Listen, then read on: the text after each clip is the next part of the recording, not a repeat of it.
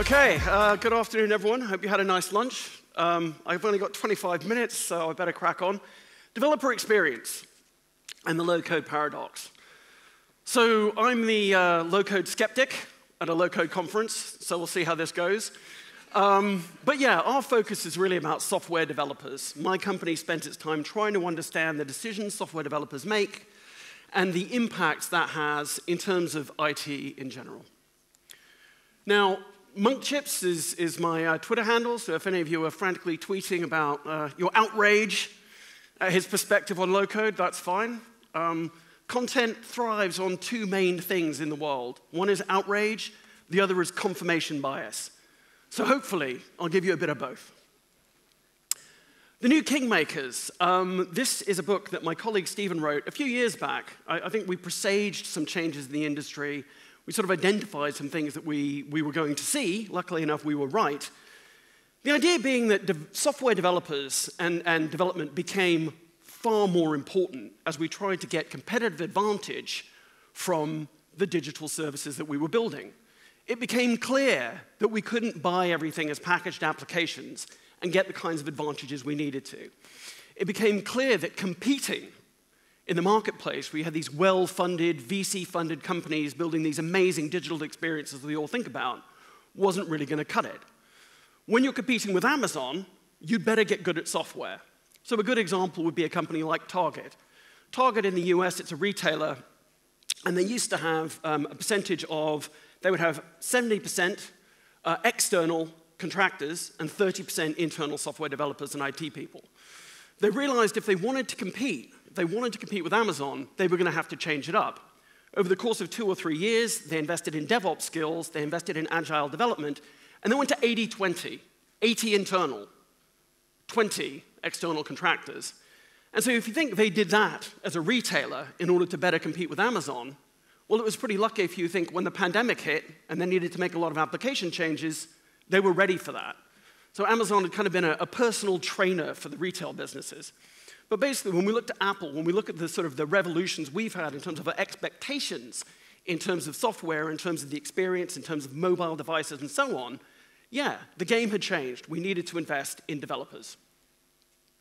Speed is of the essence. We heard that this morning. Everyone wants to move faster. I think one of the really impressive things in those talks is that indeed, people are moving faster. We've got cement companies shipping multiple new applications over the course of just a few months. So Cecil is an amazing case study. Everybody wants to move faster. We're all under a lot of pressure. We've got all of these new competitors, as I say.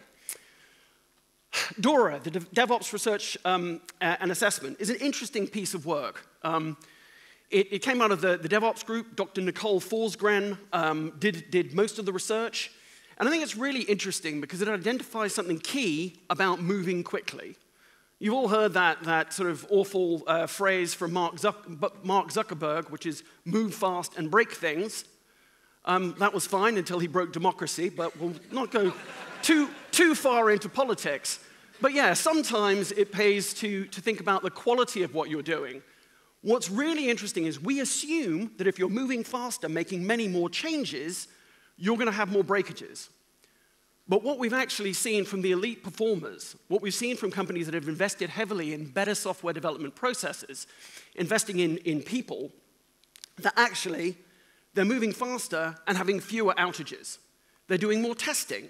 They've taken on a whole set of practices which has enabled them to move fast and not break things. Because the last thing you want to have is turning on the TV and Netflix isn't working, right? Sometimes it goes wrong. There was an outage from a company called Cloudflare this morning, put half the internet out, but there you go. So when we look at the numbers, oh yeah, there's all these software developers. It's amazing. Holger's wrong. There's not only 30 million. Look, there's 56 million users on GitHub, and there are plenty of developers that aren't already using GitHub. GitHub is an interesting proxy today for modern software development. But obviously, people have multiple accounts. Some of the people there are perhaps designers, they're doing documentation, they're not all developers. And we don't, as Holger says, have a very clear view of how many developers there are in the world. But what we do know is that there are not enough. When we look at the numbers, this is US, but we've seen the same sorts of patterns in Europe. it's become harder and harder to hire good people. Some of that is there are these competitors. I mean, we've thrown away a lot of VC money over the last few years on some bad ideas. Some of them have been good ideas, but certainly wage inflation in Europe for good software developers, over the last 5 years even, we've perhaps seen in some cases people doubling salaries. And the idea that we're going to be paying software engineers north of 200,000 euros or something, that's not an expectation the enterprise had. And it's certainly not an expectation that the enterprise has now. So what are we going to do? If the people are so expensive, what's the solution? We do want to invest in developers, though. If we think about Twilio, it's a very powerful service. It just enables you to quickly, with an API, send SMS messages. Very, very, very useful in terms of communication. Jeff Lawson wrote a book, a bit like the New Kingmakers, saying that the people that are really important to you in building an interesting business proposition are developers. Get the developers close to the business. We heard some of that this morning. Let's get developer closer to the business so that we can get better business results. I mean, it really pays to be thinking about their needs because they're the ones that are going to give you competitive advantage. But there's a challenge, which is managing all this stuff. How are we going to manage all this stuff? Holger talked about software is eating the world. A brilliant statement, great essay. It's driven a lot of change in terms of the way organizations work. We go a bit further and we think that managed services are eating the world. So increasingly today, it's about cloud-based services because you don't want to have to manage all of this stuff yourself. A lot of the transformation we're seeing is because of the increasing use of the cloud in as SaaS-based services, either for software developers or indeed for individuals. And I think one of the things about this is it's about permission. Cloud-based services, generally, you're not having to go through the kinds of hoops that you traditionally have. Not so long ago, you could go into an organization and they actually say, we have no cloud. We don't use the cloud. And you're like, oh, okay. And then you go and talk to their salespeople and they're like, yeah, we all use Salesforce.com. They were all using the cloud already. Now, with the pandemic, this has had an acceleration. My sister-in-law works at Microsoft. She lives in Munich, and the expression she used, and we think of Germany as a nation in terms of adoption of cloud services as a bit slower, a bit more staid, there's privacy concerns. We're not really ready for the cloud. Microsoft's experience, she said, the pandemic was shoveling workloads into the cloud. So that was a big change we've seen in the last couple of years. Oh, that bottle of wine looks so good, doesn't it? So one of the things we've got is this new kingmakers, golden era for developers. We've got all of these new cool tools for them. We've got open source has been absolutely revolutionary. Again, no need to ask for permission.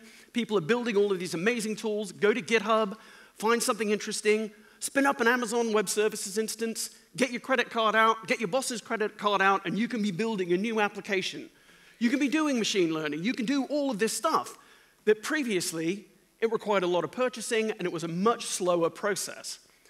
So that's the good news. The bad news is there are all of these tools that people choose and they go and choose them and they build these things and somebody has to maintain it. So if you think about that, Hadoop popped up. Oh, everything is going to be Hadoop. And then it was like, we can't manage Hadoop. So Hadoop sort of, began to die off. There was just too much complexity. The Elastic Stack, oh, it's brilliant, it's open source. We can build monitoring, we can build this new search experience for managing our applications. And then suddenly you've got 30 or 40 people managing that. And that's not really what we're looking to do. So we live in an era now where there's a choice anxiety, there's an organizational overhead, and there's an individual overhead, because the developer is like, wait, I thought I was building an app, and now I'm having to manage all this infrastructure, and frankly, it sucks. Ah, puppies, so nice, right? Who doesn't love a puppy? On the other hand, someone has to clean up after the puppy, right? And so, this is the software developer. It's beautiful, but, they're leaving a mess behind them. I have a cat, different set of messes, but some of the same things. The kids love the cat, They're not the ones that clean the litter tray. So, these things have an overhead. Things need to be managed, things need to be looked after. So developer aesthetic, we're going to try and appeal to these developers, these new kingmakers. And you know, developer experience. It can be a head scratcher for the developer. So let's think about the developer aesthetic. What do they want? What are their expectations? First thing, dark mode. It's got to be dark mode, software developers. I'm sure that's, you know. So this is going to be a requirement. I don't know yet whether we have application builder with dark mode. Yay, dark mode. Okay, good. So developers will be happy. We're addressing the developer experience with Neptune Software. But there are these things they expect. You know, we expect some cutesy stuff. You know, as the old Docker whale, or you know, we've got the Octocat from GitHub. Services like NPM. Developers have got all of this stuff that they can grab. They expect it to be really easy. You know, it's just this goes back from Linux. The moment we had apt-get, sudo install, you just had all of the packages that you needed in order to start doing application building. So we're constantly moving forward in terms of better developer experience. Right. One of the problems that we had is monoliths. We built these monoliths. We could build them quickly. This is a good thing. We built an application. We're ready to go. It's going to serve the customer for the next, how long? 2 years? These days, that's not acceptable. We've said we have to move quickly. We've got organizations, you know, like the ones we've heard from this morning, that are shipping multiple applications. And from that perspective, you want to start breaking things into smaller pieces. So the monoliths of old have gone to microservices and composite applications. We want to build small things, pull them together. And certainly the age of, I'm going to rely on SAP to do everything for me, are long behind us. We all know how long the upgrade cycles were. We all know, I mean, customization. Customization is a word. It sounds good, and yet in the SAP ecosystem, we all knew what that meant. It meant a lot of cost for us. It meant a lot of technical debt. Now, microservices are great, except it's yet another way of creating complexity. We're like, oh, let's not use that monolith. It's, oh, no, this is Uber's microservice graph. And, well, I don't understand it. But the fact is that they have built all of these composite services with individual teams all working together to deliver that user experience for their customers. And let's talk about programming languages, I think. I want to make a bit of a shift here. We run a regular study where we look at the most popular programming language rankings. And I'm sure some of you out there are all saying, yeah, but where is ABAP? Is that it? See, I thought, in fact, I thought ABAP wasn't on here. Where are we?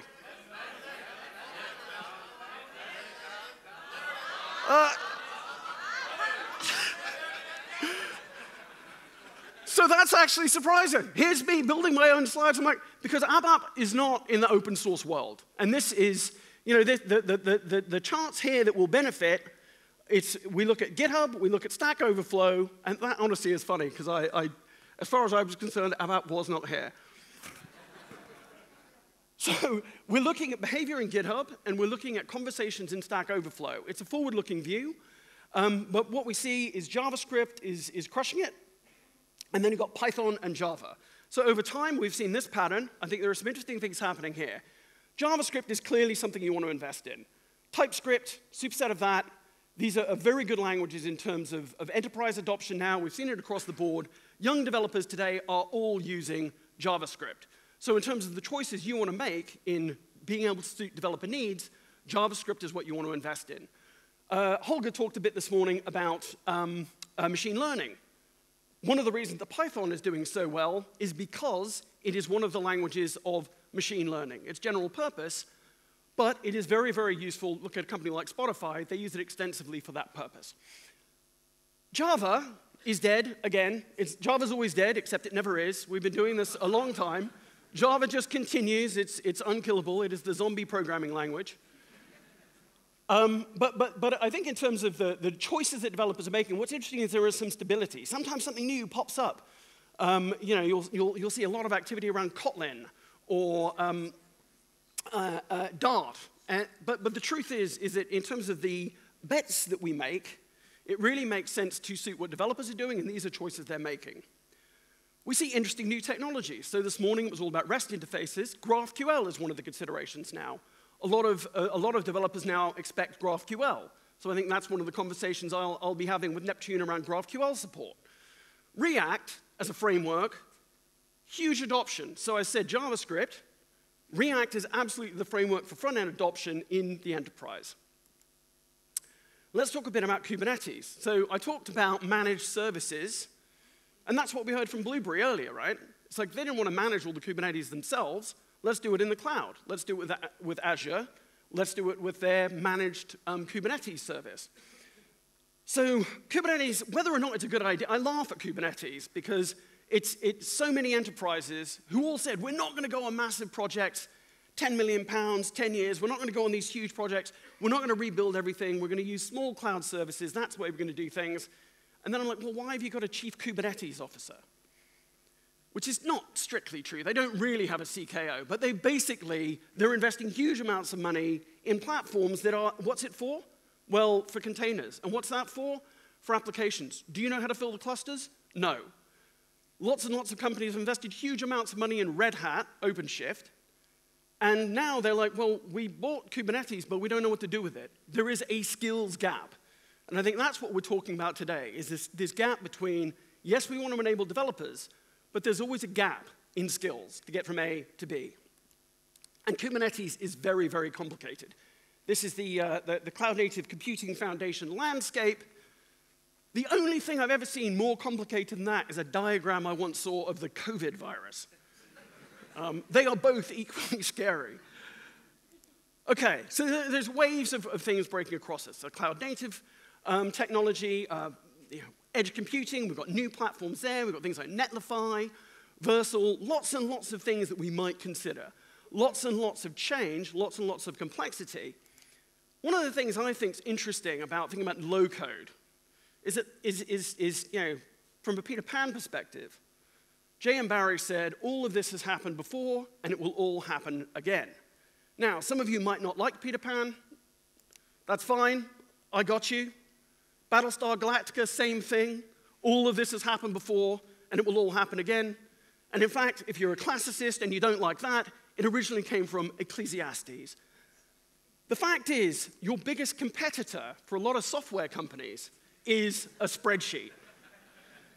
And this morning I learned it's not just a spreadsheet, it's paper-based processes. It's so easy to get carried away. Oh, all the digital stuff is done. We've really moved far ahead. But actually, those paper-based processes need changing. But every software company is out there. Actually, it's spreadsheets. Situational applications. And that's kind of one of the areas that Neptune is focusing on building these applications, right? It's a small thing. Well, I guess explosives management isn't exactly a small thing. Kind of important, but it's a very specific application for a specific purpose. And we've seen this before. 1989, there's a platform, Lotus Notes. You had all people in these different organizations, and they were building applications. They were building business applications. You'd be in publishing, and suddenly you find, you'd be Deloitte. Deloitte was building applications on Lotus Notes back then, right? You'd be a publishing house, and you'd be like, hey, we could move these media content objects around the place with Lotus Notes. 1991, Visual Basic comes out. And suddenly it's like, hey, look, we could draw this thing, we can draw a form, and suddenly we're going to have an application. This sounds like low code, right? This is nothing new. Bola Ratibi's here. Yesterday she mentioned the 4GL and case tools. Anyone here got the ugly scars from 4GLs and case tools? Anyone? A couple of you. So basically it was and access. Now I got you, right? So situational applications, this is nothing new. Low code, in a sense, is nothing new. So I'm just going to fast forward a bit. We're going to fast forward, so low code is nothing new. Where are we now? We've got a few different models for low code. One of them would be spreadsheets on steroids. And it's things like Airtable. For people that have a spreadsheet brain, that's amazing. Like, I'm going to turn everything into a spreadsheet with some integration and so on. Some really interesting applications there. But it's not something that you're going to be building like mobile apps with. The Product Hunt generation. Product Hunt is this interesting platform. There are all these cool tools that you can use there. People go out and it's like, oh, there's a new one. We're going to use Monday now, and it's going to manage all of our processes. Or, oh, no, we're going to use Notion, and it's going to help us manage all of our projects. And every 6 months, they want to change their tool, and there's some great references. That's fine for these startups that don't have any legacy at all. But then we have this question about low code and no code. So the platforms are becoming increasingly powerful. No code definitely is a thing. The idea, look, I mean, developers, there's not just one kind of developer. The plot I showed of the programming languages, an ABAP developer is not the same as a React developer. We know that. So how do we bridge them? Could we take the ABAP stuff, make it, point at it, click on something, and have something the React developer could use? That's the sort of model that we want to have. Low code, and now we're beginning to say maybe it's just yes code. We can have it. The problem is, again, it's a mess. This isn't quite as bad as the puppy mess, perhaps, but it's another mess, right? You give people the ability to build all of these apps. At some point, you're going to hand them over to IT and say, thanks, can you take this over now? It's got a little bit complicated. Somebody's left holding the puppy, the baby. Somebody's left having to look after this thing, clearing up the mess. And I think that's one of the things from the developers I speak to, that's why they don't want to hear about low code. They think it's lowest common denominator. They think that it's not going to be as compelling an app. And what will happen is the users will begin to like it, and then they're going to have to maintain it or build a new thing. That's their skepticism. But of course, for all the fact that developers are in this strong position, the organization is there are these overheads. You're one of them. So here we go. It's about a spectrum. There is going to be a spectrum in terms of the choices that developers make, that organizations make, in delivering applications and services to their end users. And that spectrum is partly because all the different kinds of platforms that we're going to have. They might be pure API platforms. It's going to be Algolia, it's text search, that's great, we don't have to worry about it. Stripe, payments, that's done. Cloudinary for content management, for images. We've got the cloud platforms in the middle. Of course, SAP continues to be there. We've got the legacy ERP, and basically in an environment where there is all this need for integration, it's going to be API-driven, but there's still a lot of work to be done. Yeah, the truth is we're going to need a range of tools in order to make more and more people productive, and they're not all going to be professional developers. It's about jobs to be done. When I look at the iPhone, it's this sort of moment when Apple pulled everything together in such a way, such a phenomenal packaging exercise in terms of making a platform that could be immensely productive for people. And think about all the things that have gone away: keys, wallets, rulers, all sorts of things we no longer need. And in fact, Apple then, we have to compete with them too. If you're in healthcare, oh no, Apple is coming. I'm in banking, I wake up one morning and they have a banking card. I'm in payday loans, which suck, and you shouldn't be in that business. But if you are, Apple turns around and oh, we're going to make it easy for you to pay in 2 weeks for this thing. So they took those things and made them part of the platform. The cloud takes jobs to be done and makes them part of the platform. So how do we make people productive? One of the companies we look at in this regard is Spotify. And I think they're interesting because their question is all about how do they make their people productive? Because that's, whether or not it's low code, no code, how do we make people productive? They talk about golden paths. They have a portal, the same as we were talking about this morning.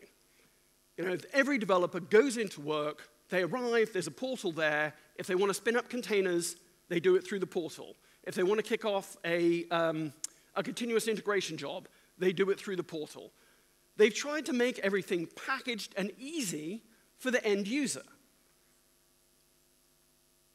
And really, regardless of what we call this, in my world, we call it platform engineering. But it's just really about that spectrum. And how do we bring together the different constituencies? How can we enable more effective collaboration between developers, between user experience designers, between business people, between those, there are some business people out there that are every day building interesting and useful applications. New kingmakers or not, that's just the truth. So what we're trying to do is think about how do we mind the gap, right? How do we get over this gap, this developer experience gap, but also this human experience gap so that we communicate more effectively. Amazing talk about that from Dustman this morning. That was amazing. In fact, should we get another round of applause for Dustman's talk this morning? Amazing talk about collaborating more effectively, different groups. Now, where are we? There are only two ways to make money in business. One is to bundle, and the other is to unbundle. Now, from a Neptune perspective, they're trying to bundle an experience, bring some things together to make things more effective for a particular set of users. They're obviously at the same time trying to unbundle SAP. They're making it easier for the user to get more advantage. So bundling and unbundling. Let's focus on doing one thing really well, or else we're going to do everything and maybe not do it quite as well. The truth is, it is the age of platforms. We can follow the yellow brick road, but it's all about communication. That's what I loved about what I heard this morning, because the key word again and again was working together, collaborating effectively, and it doesn't matter whether it doesn't matter who the people are. They have to work together. Thank you. Thank you, Tim.